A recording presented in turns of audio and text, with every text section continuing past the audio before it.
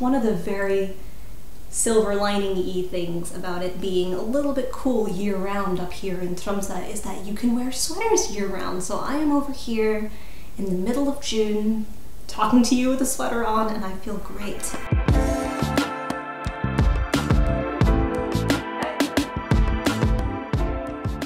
Hey guys! Welcome to my channel and to my first ever knitting blog. I am so excited to have you here. Thank you for joining me. My name is Samantha and I am the knitter and knitwear designer behind the Strikkechick. I'm a fairly new knitter. I've been doing it for about 2 years now, but I knit a lot. And one of my favorite things to do when I knit is to watch other knitters' vlogs, just because it feels like a much more personal medium of communication than a lot of the other social media sites out there like Instagram and TikTok.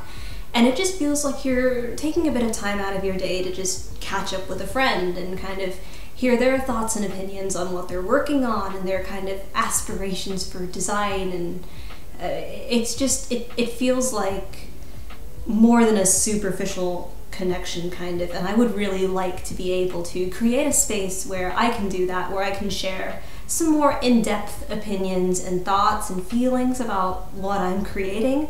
I would also really like to make a series of tutorial videos on this channel. So I am a 100% YouTube taught knitter. When I first started knitting, I did not know anyone else who knit. No one in my family knit, so I just had to learn everything that I wanted to from the internet.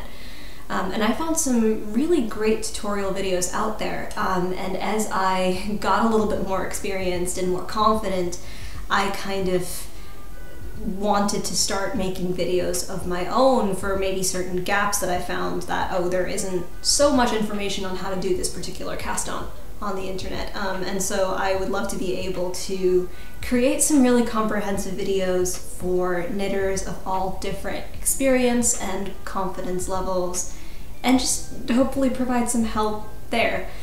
And so that's the purpose of this channel going into it, but we'll see if there's anything else I want to add. I want to do a couple stash tours in the future maybe. Oh my god, I have so much yarn.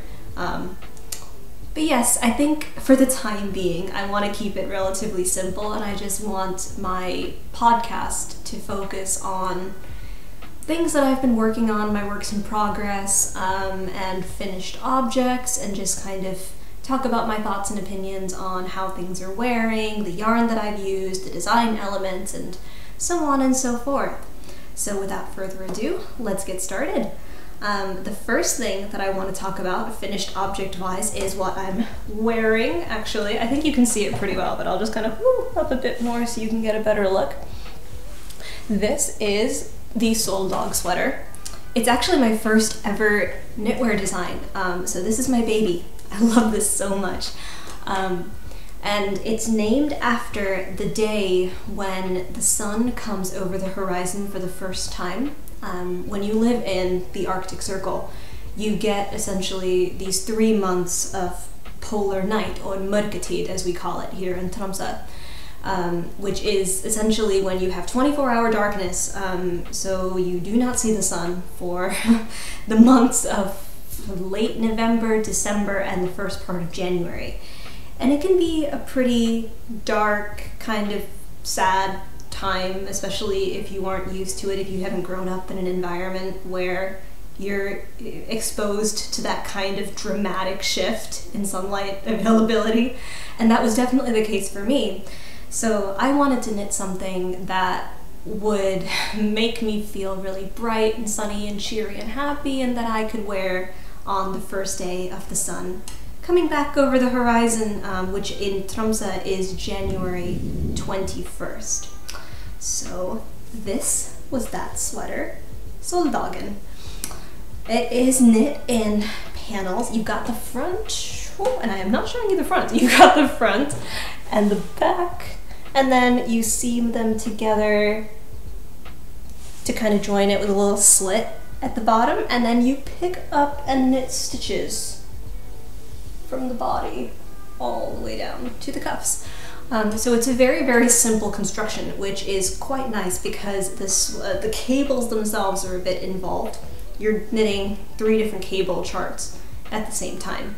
And I've kind of put them together in a way that I hope is a little bit more comprehensive, and as long as you've got like a little stitch counter by you, you are on your way. And you don't really have to worry about the construction because, again, squares, and then you're just seaming them together, so it's not. I have quite a few beautiful tester versions on Instagram under the hashtag #SoldagSweater if you're interested in seeing how other people knit it. But yes, I love this so much, and I'm actually one of the very silver lining-y things about it being a little bit cool year-round up here in Tromsø is that you can wear sweaters year-round. So I am over here in the middle of June talking to you with a sweater on, and I feel great.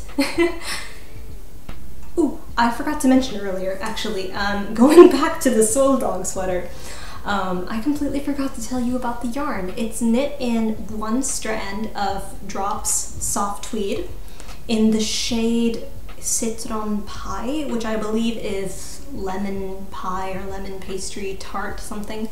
And it's also knit with a strand of Drops Kid Silk, and I want to say vanilla. So it's got this kind of, I don't know if you can see that, but it's got like some mohair fluff and then the tweedy bits in the core. So it is a quite nice combination, if I do say so myself, because the Kid Silk mohair really helps you keep warm, and the tweed, I mean, I have worn this sweater so much, and it hasn't pilled. There is not a single pill on this whole sweater, and I truly believe that's just because the tweed yarn is so resistant to pilling. So I definitely recommend it for any garment that you don't really want pilling a lot, like maybe something like a sweater that the sleeves might rub against the body quite a bit, or a skirt. I do plan to knit a skirt in soft tweed because I know that it doesn't pill and it's going to be rubbing against chairs and stuff, and so I just, you know, would prefer to use that. So, and I have written a review on Drop Soft Tweed where I kind of go into more detail about what the yarn is good for and what it may not be so great for. So you can check that out for yourself if you are on the fence about using soft tweed in a project. So that is Soldag, but I do have some more seasonally appropriate finished objects to show you if you live in a more climate appropriate area in the Northern Hemisphere and you're experiencing something that resembles summer now. So my first seasonally appropriate finished object is the Davenport camisole, which is one of my own designs. It's knit in Knitting for Olive's Heavy Merino, which is right here in the shade Powder Aqua. So you can just see that there. It has some really pretty variegations in it. It's got some purples and blues and greens. And it's actually, Knitting for Olive has a really popular yarn called Merino, and this is just a little bit thicker on it. I think you might be able to hold Merino double to get kind of the thickness of Heavy Merino, but that's what it seems like to me. It's a really, really pretty 100% Merino yarn. And so this knit up very, very fast on 4.5mm needles for me, and I used up less than 2 skeins for my first size, so it's a pretty good stash busting project if you have some leftover, I would say Aran weight, maybe worsted weight yarn, depending on what the yarn is. It's knit in these kind of, it's got this lace patterning at the bottom that you can see here, which is just a nice little detail on the rib, I think, and then as you finish that, you continue on the rest of the body in these kind of, I want to say they even remind me a bit of like a corset, and maybe that's because I was watching Bridgerton while I was knitting this up, and I was like, oh yes, the Regency, this is exactly what Kate Sharma would wear, just, you know, kind of, I mean, not in public obviously, but like, it looks a little bit corset-like to me. Because I love lace knit camisoles. But the problem with lace knit camisoles is I don't really like my bra showing. I don't like that kind of lack of coverage, and if you have the all over lace, then it feels a bit too much for me. So I wanted to keep the lace in the hem and then kind of still have a little bit of detailing to make this interesting, but not kind of see-through lace, if that makes any sense. And there's also, I designed this in a way where you can knit the waist size based on your waist circumference, and then when you split here for the bust portion of the camisole, you can choose a different size. So you can kind of mix and match depending on what your waist size is and what your bust size is, because I feel like that's something that is so variable from woman to woman, and so you can customize it to get the best fit for you and your body.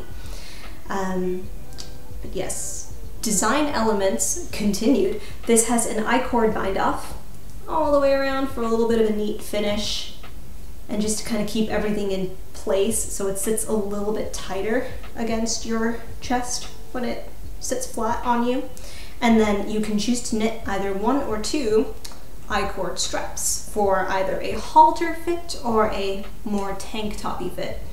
And testers are actually, this is in testing right now. I'm hoping to be able to release the pattern at the beginning of July, after the 4th of July, so that, you know, when the Americans who still live in America get back from their Independence Day holidays, then they can cast on and get started, if they so prefer. And testers are finishing up with this now, and I'm seeing so many beautiful versions in, I mean, obviously I live up here in the Arctic, so it's wool all the way. I love wool, I will wear it year round, but other people are knitting them up in some beautiful cotton blends and linen, and it all looks so nice. You can check out how other people are knitting the Davenport camisole with the hashtag Davenport camisole. And so really excited for this, especially with how quickly it knits up. I mean, I gave people 6 weeks to knit it, and a lot have finished in a week or 2. So as a really quick palette cleanser too, I think it's really fun. I hope to be able to wear it more this summer, but always nice on vacation, and my first attempt at designing a camisole. So that is the Davenport camisole. My next finished object for you is another one of my designs. This is the Sleia vest. So it's got an all over, as you can probably see, this like mock cable lace detailing over here. So it's all lace knit. It's a very simple pattern with knit 2 togethers and slip knits and yarn overs. That kind of looks a little bit like a little cable going down the sweater, but you don't actually need a cable needle, and so that makes the whole thing go so much faster. It's knit in Drops Air, which I have for you right here, in the shade Purple Haze, I want to say. And so you can see it's a little bit of a variegated yarn. I love my variegated yarns. This has some pink, some purples, and almost bluish hues to it. But yes, I've actually written a whole blog post yarn review on Drops Air, because I love this yarn. I think it's a super versatile yarn, and I use it for a lot of knits and a lot of knitwear designs.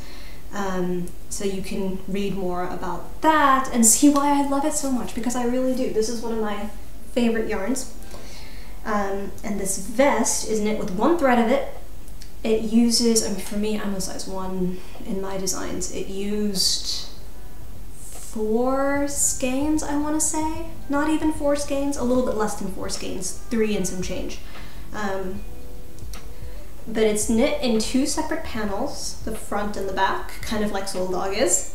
And then it's joined at the shoulder with this Kitchener seam. But honestly, I am so proud of this seam, because, and here's the thing guys, I live in Norway, right? But I'm pretty short. I'm like 5'3".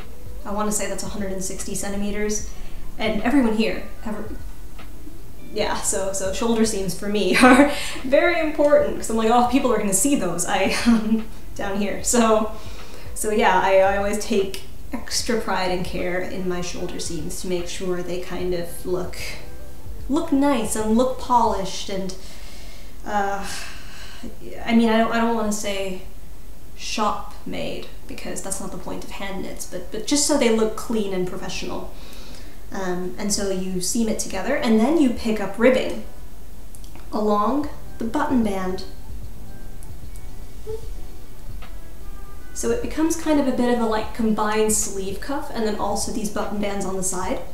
So this actually, the reason why we've got button bands on the sides is my mom.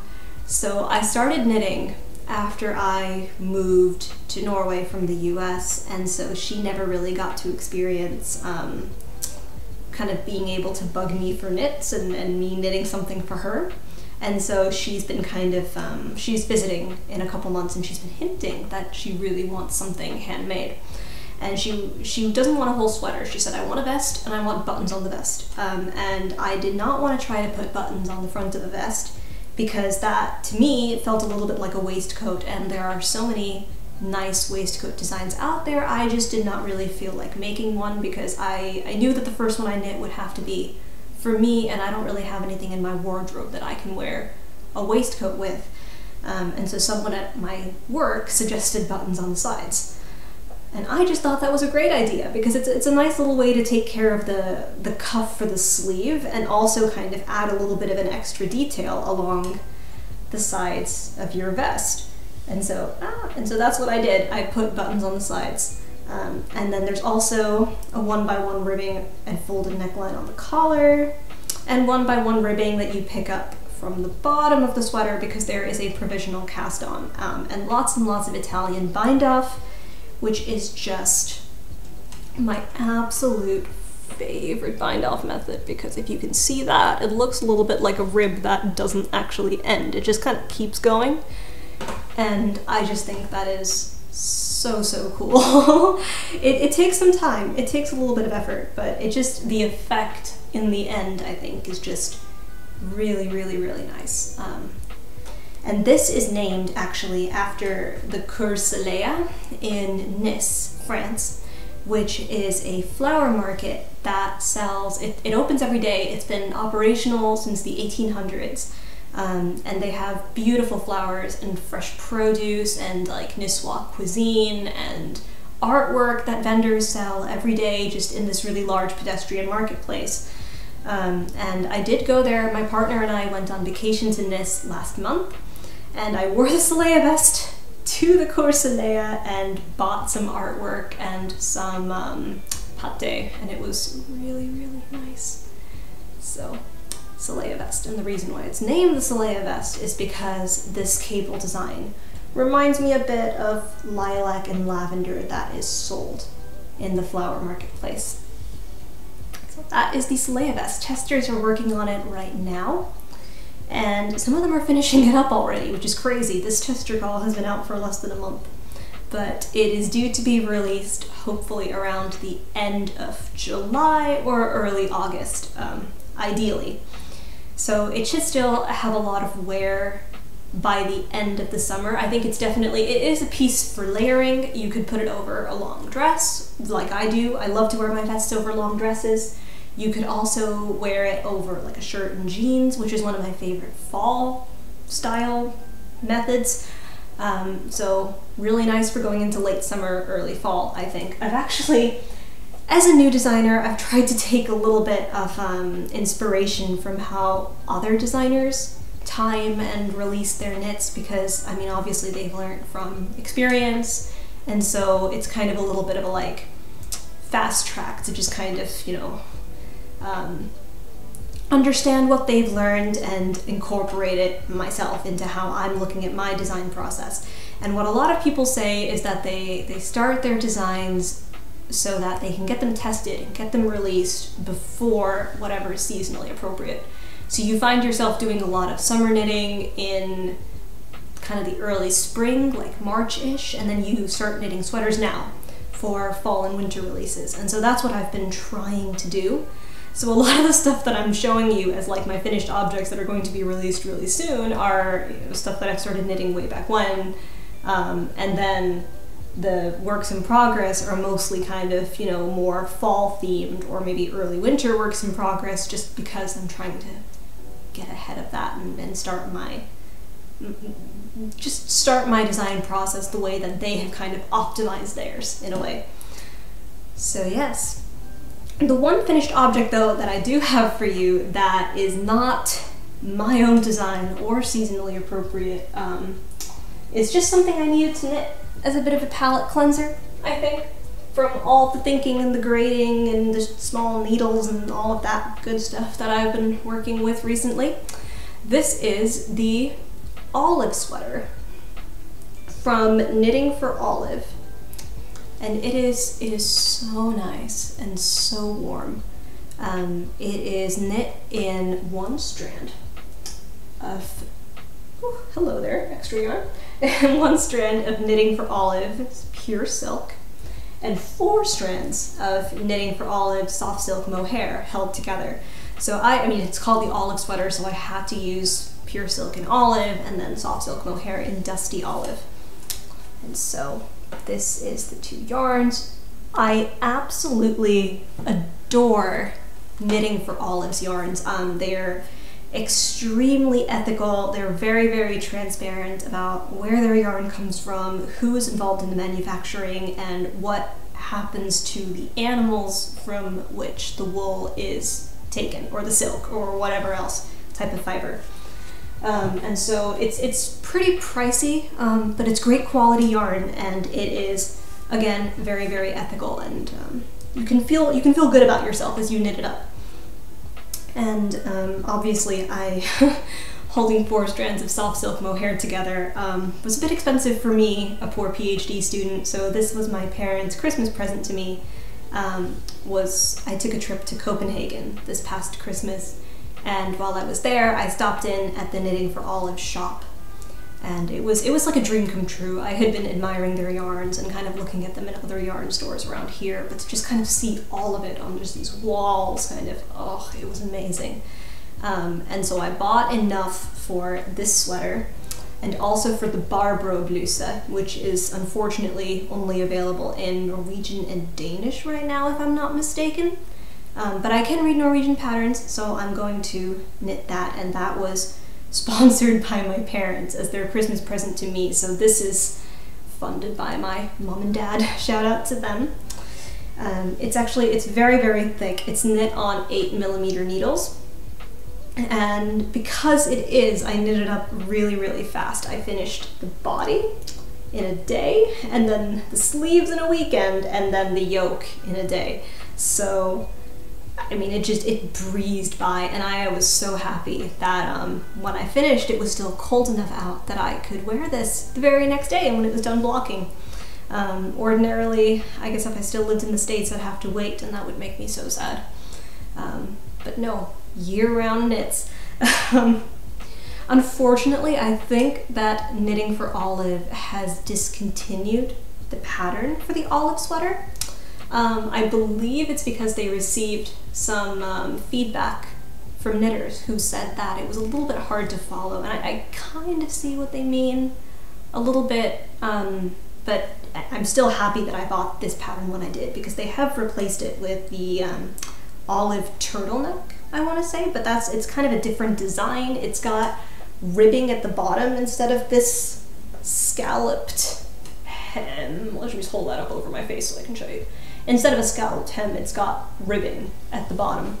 And it's also knit on thinner needles. It uses a different yarn composition, and I really just wanted this on really thick needles. So I am happy with this, but just be warned, I am linking the olive turtleneck instead, so it is not a carbon copy of what this is. So that is it for my finished objects that I have to show you, and I'm going to move on to talk about my works in progress. And there are a few of them.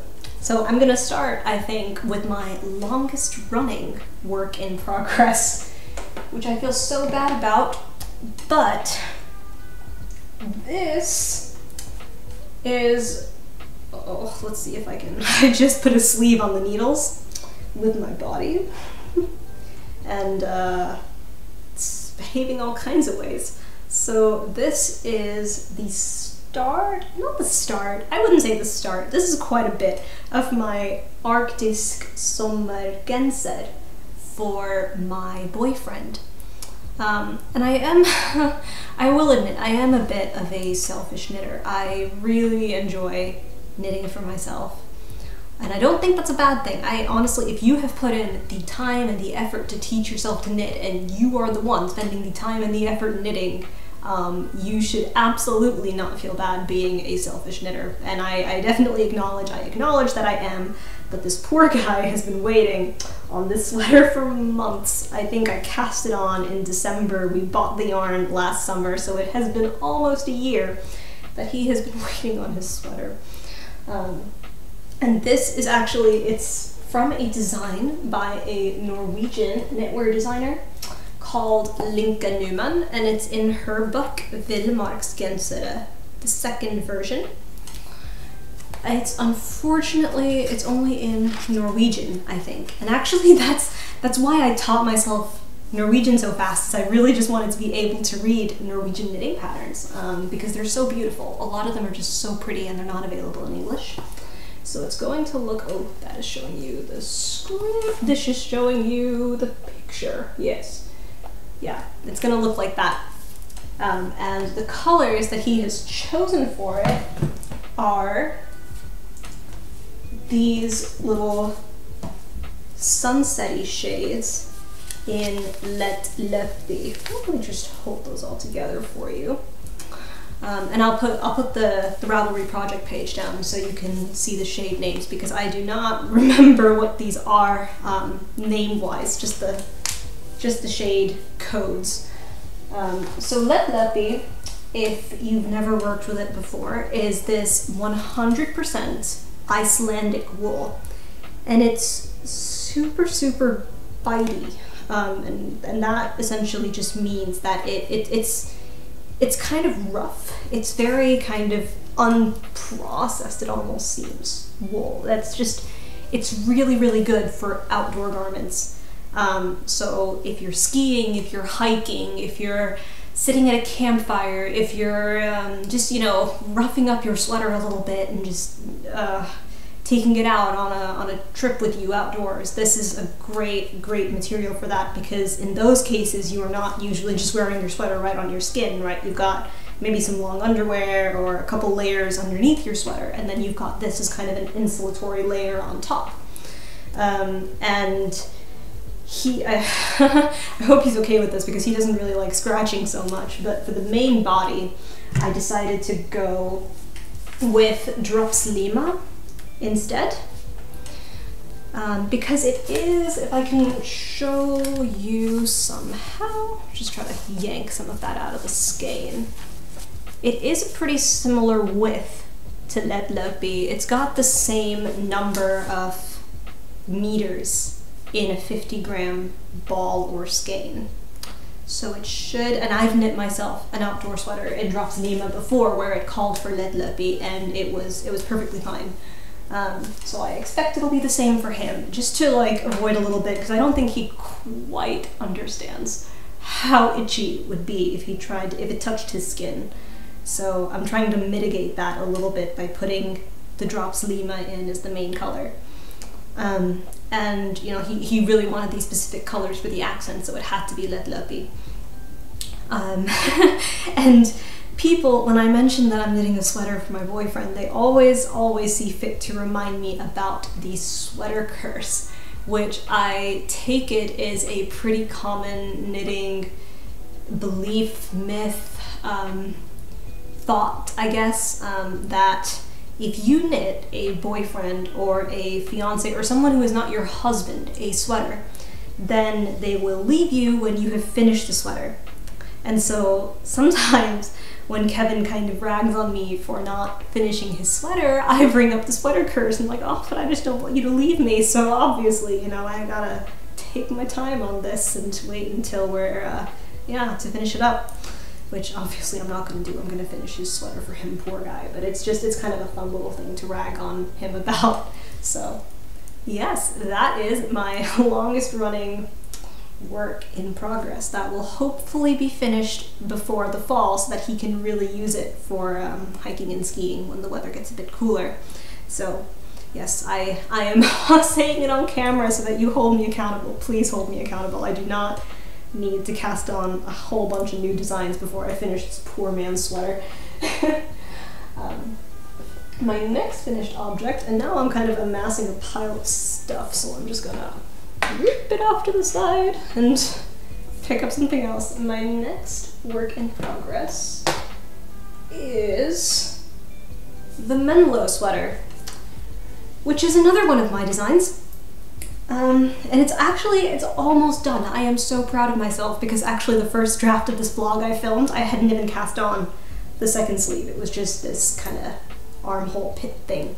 But now I am almost done, so next time this will be a finished object for sure. I am manifesting that now. It is knit in Rowan felted tweed in the shade Pine, I want to say. This is attached, so let me just move the whole thing up. It's a tweed yarn that's got these flecks of white and orange and blue. It's just it's not focusing, but it's a really pretty yarn regardless. And I bought it on Lovecrafts in December of last year, November or December, I don't remember which, but it's because they were having a big sale on Rowan yarns, and I had never tried Rowan yarns before, and I was really keen to buy some and try it out. And Lovecrafts takes care, as far as I'm aware, they take care of all of the import duties, because I did not get hit with customs fines, even though my order was above 500 crowns, which is like less than 50 euro, a little bit less than 50. And Norway usually will slap those fines on you if your import is more than 300. So I'm guessing they took care of it in the price. But anyway, I bought 6 skeins from them, and this is my 6th skein. And I was a little bit worried about yarn chicken here because I was like, oh gosh, everything that I've seen that uses Rowan felted tweed uses at least 8 skeins for the smallest size. I can get it here. My local yarn store does carry Rowan felted tweed DK. The problem is that they charge 175 crowns, which is about 20 US dollars, 17 euros, something like that for each skein. So I could buy it, but I would cry. I would definitely cry after buying it because I'd feel so bad about that. But it does look like, because I'm almost done with the second sleeve, and I've got almost a full skein, I think I'm gonna beat Yarn Chicken. So I'm very, very thrilled that I will not have to buy more yarn. Yes, this is a cropped, kind of fitted, it's pretty well fitted. It's an all-over cable sweater. And it's actually, it's originally inspired by, I'm in a knitting group on Facebook, and someone in that knitting group had posted a photo of Marion by Martin Story, who is a designer for Rowan, and he has made this pattern with cabled ribbing and interlocking cables that kind of go up the sweater. And I thought that was so cool to have this kind of this cable design that morphs into more cables and then goes back to the ribbing as normal cables. And so I wanted to do my own take on that. And as I was knitting up this diamond cable motif, they don't interact, but they are nice and staggered, I think, so it lends a good variety and texture to the sweater. And I was reminded of ivy falling down the ruins of Menlo Castle in Galway, Ireland, which is a place that my boyfriend and I used to go quite a bit when I was doing my master's in Ireland. And it's this beautiful old ruin that used to be a rather palatial house until there was fire there, and now the house has been gutted and it's you've only got the outer walls and the ivy that goes down it. And I was like, how perfect is that? That just looks exactly like ivy leaves and ivy stems. And so it got the name Menlo sweater. It's like, it's a pretty slow knit, I have to be honest about it. And so because of that, I put out the tester call. I think it's been a little over a week ago now, just because I really, really hope to release this sweater in the end of August or the beginning of September. And I wanted to give testers at least 3 months kind of to really be able to knit this up. And of course, as per usual, larger sizes only have to knit one sleeve. But yeah, I jumped the gun a bit, I put it out, but yeah, I'm almost done with mine, so I will be able to have some real finished object photos by the next video. Maybe I'll even wear it. Who knows? I've also written a yarn review. I write a lot of yarn reviews, but I've written one on Rowan felted tweed DK because I really, really liked this yarn, and it's always super fun to use a new to me yarn. Because I love yarns like Drops Air. They're tried, they're true, I'll go back to them time and time again, but I do like experimenting with other brands and other types of yarn just to see how they wear, and to also be able to knit with a more accessible variety of yarn so that people around the world can knit my designs. And that sounds a little bit haughty, but I do have people who test knit for me that live in different parts of the world, so it would be nice if I could choose yarn alternatives that I knew would be good replacements for yarn that I use in certain patterns. My last work in progress that I have for you is actually my most recent work in progress. So this, and I hope this picks up well. This is a cardigan design that and it just immediately got brighter. Could you auto adjust? But it's picking up more orange than it is in real life. It's this little cropped lace knit cardigan that I started knitting when I got home from Nice. And the reason that's so important is because it's knit in yarn that I bought while I was in Nice, because of course the first thing you do when you go on vacation is look up the yarn stores in the area and proceed to buy all the yarn that they sell, which I stopped myself from doing, but I did pick up quite a bit of yarn. I'm not sorry to say, because new yarn is great, especially when it is locally sourced. So this is the yarn that I picked up. This is how much I have left of it actually for the second sleeve. It's about 70 grams, so hopefully that's enough. I hope so, because I don't know how I would get more of this yarn here. But this is called Duvet d'Anjou in the shade Pâté d'Ancre. And do not ask me for the translation, please, of any of that. But Duvet d'Anjou is a really, really pretty, soft, warm mix of Angora and merino wool.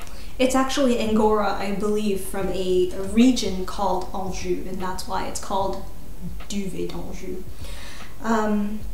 But it's a fairly thin yarn, and it's knit on, they suggest 4.5 millimeter needles, which I actually think is a bit too big for this yarn to knit something kind of tight. But I did use it fell. I did use 4.5 millimeter needles actually for this cardigan, because I always size up the needles when I lace knit. So it was good for this. And actually the motif is from a vintage book of knitting patterns, which I was really, really excited to find. I was scrolling through, there's this Norwegian book website called Adlibris, and I was looking for Fair Isle books actually, because I'm really interested in making a Fair Isle, like, rest garn, is the Norwegian word, but you would say leftover yarn sweater, just with different motifs. That was traditional Fair Isle, and Adlibris suggested this book as well, in addition to the Fair Isle book I picked up. And I was like, huh, interesting, traditional knitting patterns from different areas of the world, that could be cool. And what it turned out to be actually was a little bit of a treasure trove, because this is a reproduction of a book from 1962. And it's an unabridged one, so it's exactly the same as the 1962 book, which is super cool. They've got all these pictures of these patterns and kind of like based on the region. So you can go through and say, oh, I want to see what they would knit in, God, what is this? In France or in Spain. Like, these are some Spanish knitting patterns that were around in the 1960s, and I presume because they're traditional, they were around before then. So as someone who really, really likes travel-inspired knitting and culturally inspired knitting, this was amazing. And so I did end up going with a French floret design, and I actually am going to end up, I think this has reminded me a lot because of the color and because of the pattern itself. It reminds me a lot of poppies. And so you find a lot of poppies in the Banlieue Valley in Provence. So I think I'm going to call this the Banlieue cardigan. It's a cute little name. And it has big sleeves. It was quite accidental. The sleeves were a bit of a like, well, I have this many stitches for my sleeves and I'm gonna keep knitting them. And so they just ended up being really poofy sleeves, and I'm not entirely disappointed with that. So it's gonna be a poofy sleeve cardigan. Well, poofy, flary, whatever you wanna say, whatever this evokes for you. And it's going to be rather cropped, so you can wear it over high-waisted jeans or over dresses. And as soon as I get the second sleeve done, I think I'm going to do a double knit button band around. Hopefully I have enough yarn to do a double knit button band, otherwise it might just end up being a knit button band, but we will see.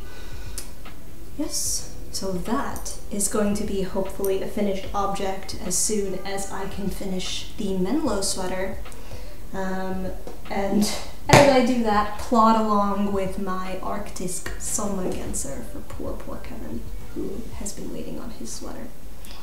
Ooh, and a fun little thing about, because they have the yarn in La Droguerie, the yarn store in France where I bought this yarn. They have yarn in these huge hanks that they just hang on the walls, and when you ask them for, like for this, I asked them specifically for 240 grams of yarn, and they will give you yarn to the nearest 10 grams that you ask for. So they will take it off the hank and they will wind it down and they will weigh it and they will kind of like cut these little skeins for you. And then when they sell you the yarn, they give you these little cards. One for each kind of yarn, and it's super cute because you've got the little Angora rabbit over here, and you've got the little merino sheep over there, and it's just such a cute little touch. I just love this. I obviously wouldn't throw it away just because I need this for blocking information and gauging and such, but it's just so cute. Love this. So yeah, thank you so much for tuning in to listen to me talk about my works in progress and my finished objects. Hopefully I'll have more finished objects for you next time and a couple more cast-ons if this trend of knitting all the time continues. I would absolutely love to chat with you and know your opinions on the designs I'm making and the yarn I'm using, and to hear about what you're making. So subscribe and leave a comment below if you want to see more, or if you would like to come over and say hi. I'm over on Instagram and TikTok and Ravelry as the Strikkechick, and you can also find me on my own website, thestrikkechick.com. So yeah, until next time, bye!